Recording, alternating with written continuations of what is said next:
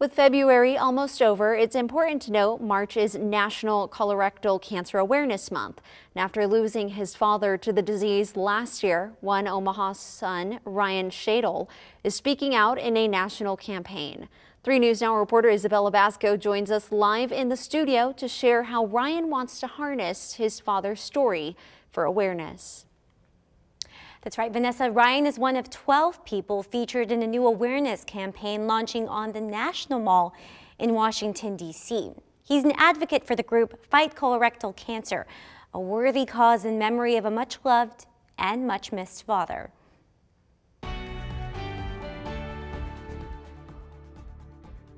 He was an idol growing up. I think he's kind of like the pretty much the person you look up to as far as like a dad goes. Ryan Shadle's heart holds a special place for his father, Paul, who was diagnosed with stage 4 colorectal cancer at the age of 44. He did the best for us his whole entire life, and never once, like I said, showed kind of any weakness or any type of struggle through his fight with cancer. The reason why I fight.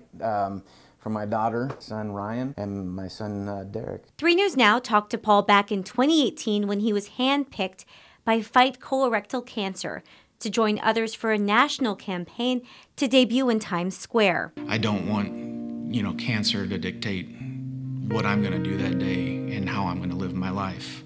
I want to prove, that I'm the one still in charge. It was kind of, how can I provide my family the best? And he did that even more so after he's left us. After Paul died in 2021 from the disease, Ryan also fights the good fight by participating in a national campaign, shedding light on some startling statistics. It's going to be one of I think the top killers of people by 2030. I mean, the rates are skyrocketing for early onset diagnosis and people not getting enough screening, especially because of the pandemic. Raising awareness about early screening is top priority for this son. Most recently, something that we were able to do was lower the colorectal screening age from 50 down to 45. And for someone like him, that could have, been life-changing. A son whose father's legacy Prove to my kids that by example, you can fight through anything. Lives on in him. There's not a day that goes by that we don't think about him. But I think one thing that I've been trying to do is continue my work with Fight CRC for him. And his photo and story will appear on outdoor digital boards next to the colorectal cancer installation in D.C.